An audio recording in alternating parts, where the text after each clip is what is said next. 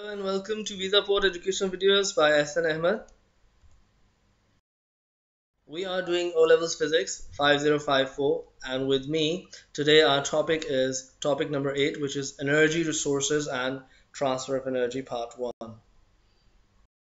These are the learning outcomes given by CIE under the topic of energy. In total there are 13 learning outcomes. In this slide you are looking at the first 6. The rest of the 7 of the learning outcomes are here from G to M. This is a huge topic. So in these videos you will be only finding out my lessons about the conceptual part, not the theoretical part. For theoretical part, maybe you will be looking at some just the slides, not my explanation or audio at all. But yes, obviously the 3 or 4 parts of this energy lessons will be based upon the conceptual learning outcomes. So in this lesson, the learning objectives we'll be looking at A, C, and B, and this order is done on purpose. So the first one is A. Let's have a look what it is all about. Before we list the different forms of energy with examples in which each form occurs, let's have a look what energy is. So in very basic understanding, we can say that to do any work, we need energy. Even when I'm recording this video, I need energy to do so. Any work you do in your day-to-day routine or daily life, you need energy for that. And the SI unit of energy is joules. Remember, this unit is very important, represented by capital J, and we will be using this a lot in our calculations, which will come in later on. Let's have a look into the forms of energy. Here are some popular forms which we are very familiar with, so I do not have any diagram or picture description for it. You are familiar with these. Anything which is kind of something which need explanation, I'll do so. So electrical is something we use appliances at our home. So this is the major energy we use every day, and to be very honest with you, most of energy resources are used to transform into complete our requirement for electrical energy and so. The kinetic and gravitational potential energy is highlighted in green. The reason is because we will discuss them in detail in this lesson particularly. What is elastic potential energy? So anything which has elasticity, that it can store the elastic potential energy. So here you can see the spring and the mass is attached to it. So if we compress it or stretch it, in both cases the spring will store some energy in it, and that energy can be used to do some work. Hence it is used as, or it is known as, elastic potential energy, and we know that the spring has the elasticity in it. The elastic potential energy concept can be used in trampoline, in the rubber band, in so many different things, in the bouncing of the ball, the tennis ball. So anything which bounces back, anything which can be stretched and can be compressed, which is elastic in nature, uses this form of energy. Then we have sound. I'm recording this video using sound energy. We are very much familiar to it. Thermal heat, again, something we use in our daily lives. Solar energy. These days it is very much encouraged to use solar energy. Initial installments are a bit expensive, but then eventually it cut the cost down in a very big manner, and it's very helpful for the environment as well. We will see them in detail in the theoretical part, where we'll discuss about the renewable and non-renewable sources of energy.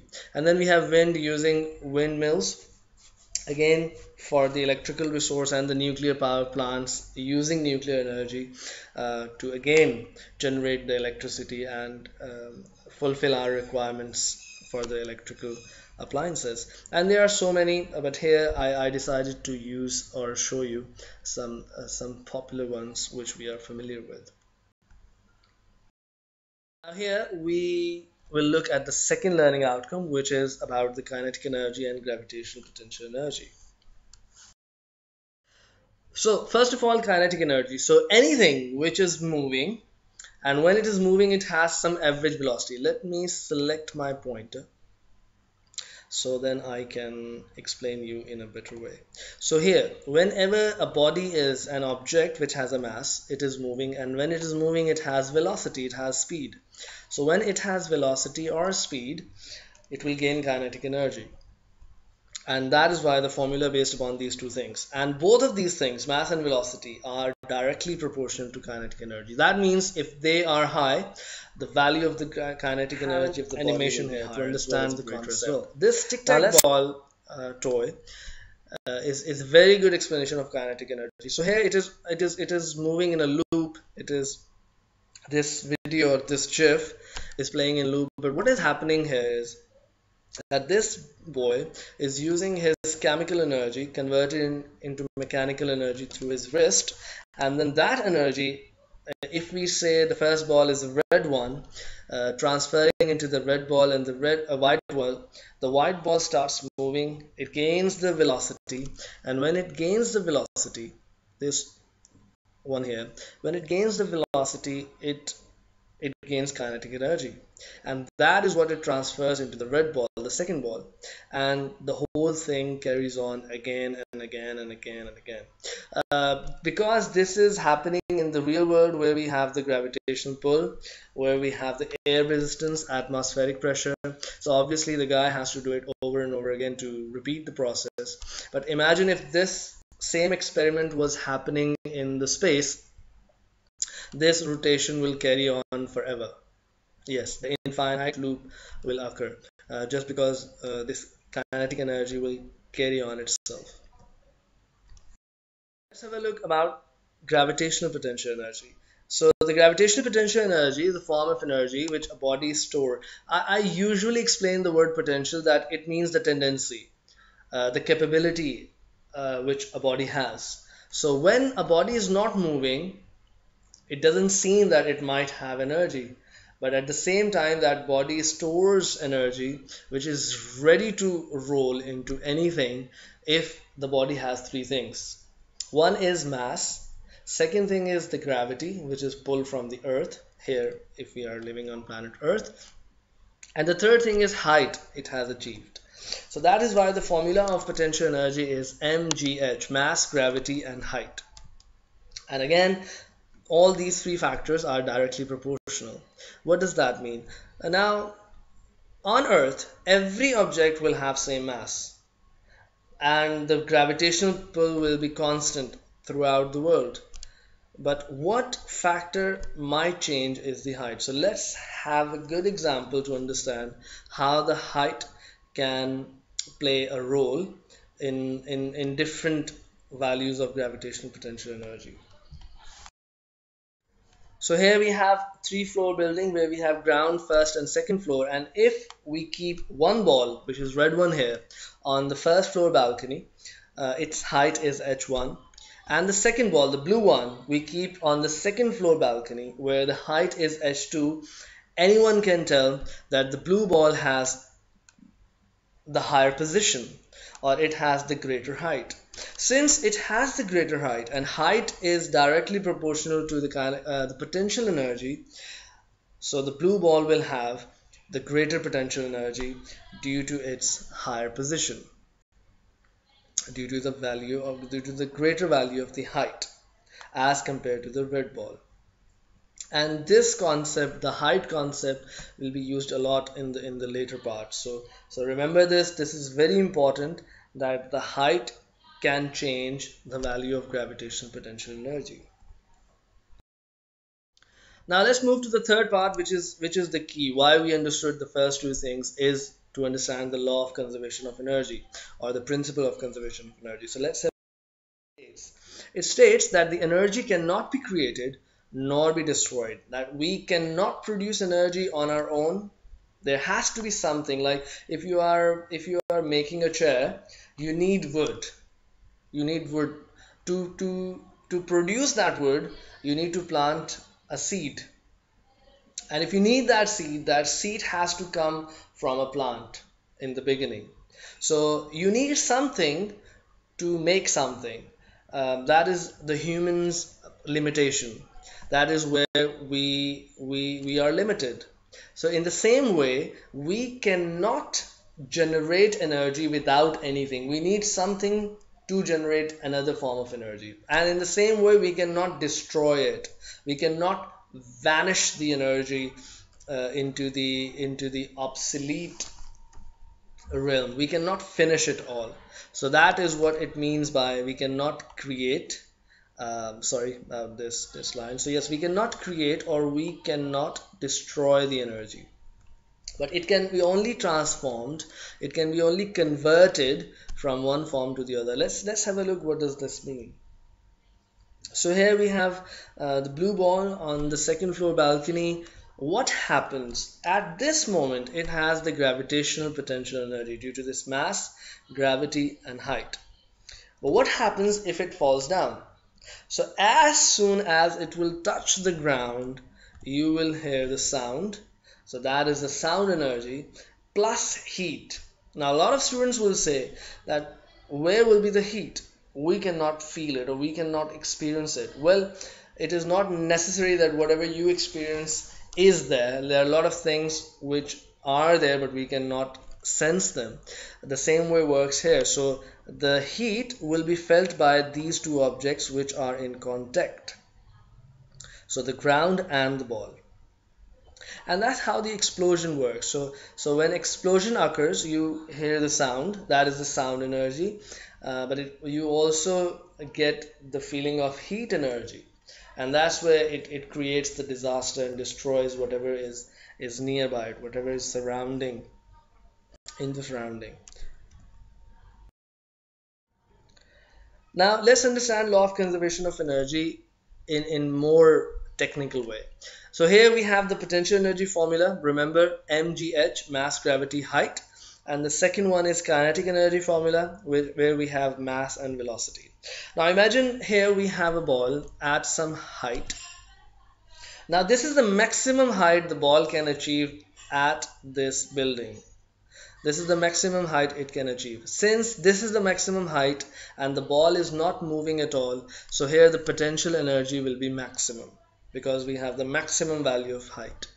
And kinetic energy will be zero. Can anybody guess why is that?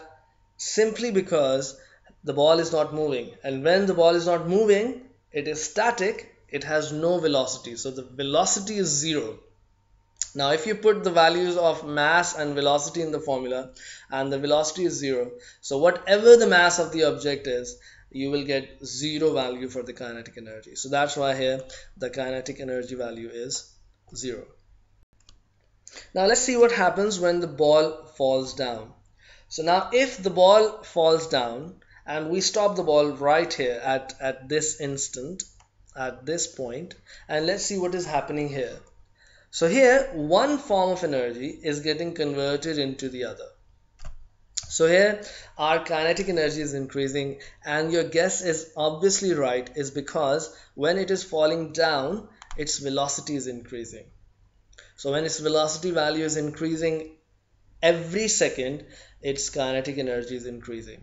Now where does that kinetic energy is coming from? It's coming from the potential energy. Now the potential energy is decreasing, and the answer is because its height is decreasing. Can you see over here? I'm just going to highlight here the height factor has decreased if you compare these two height values. So the height value has decreased a lot, like almost up to this much. If I draw a straight line, almost up to this much value of height has been decreased. Now since that height is decreased, the potential energy value is decreased. It's not maximum anymore. So where does that go? That has converted into the kinetic energy. And what happens when this ball keeps on going down and reaches this point? Now remember, this point is not when it is hitting the ground. If you look carefully, there is still some space between the ground and the ball. So the ball hasn't hit the ground yet. It's not struck the ground yet.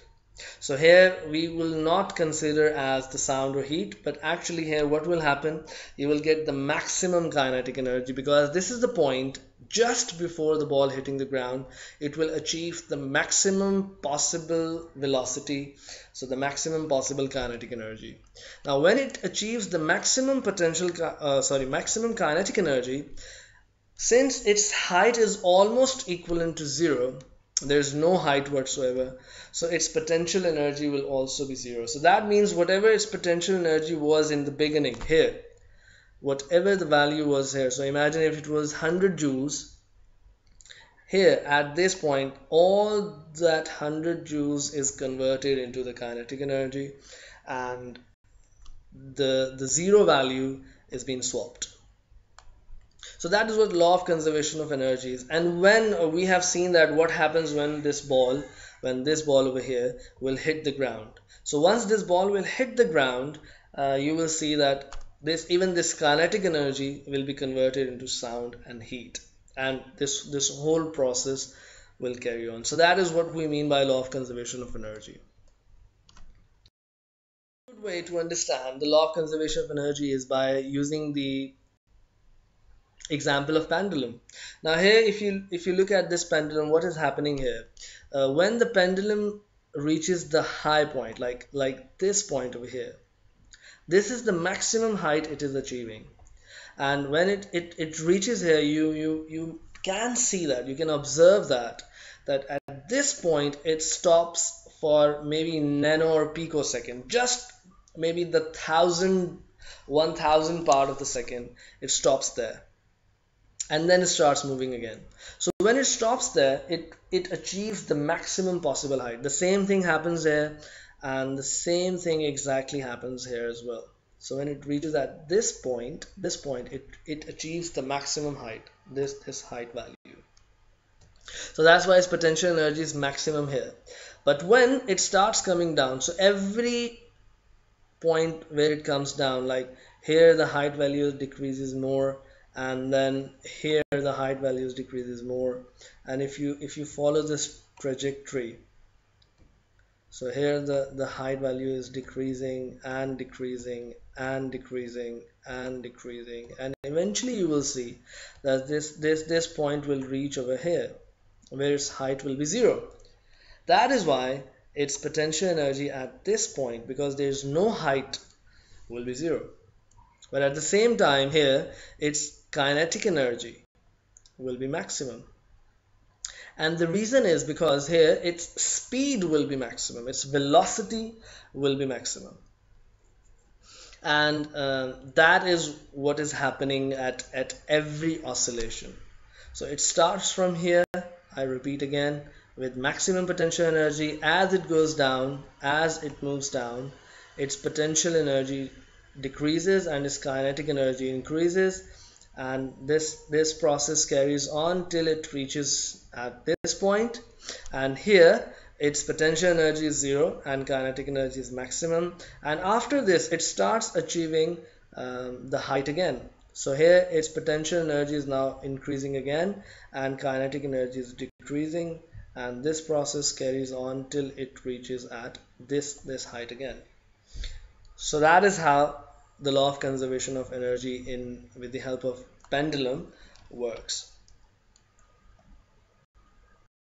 I hope you understood the concept. This was a long video because it needed a little bit more explanation, and I have used these 5 images or animations. All of them are from commons.wikimedia.org, and do subscribe to my channel, and I hope you will enjoy learning our videos. Thank you very much and have a nice day. Bye.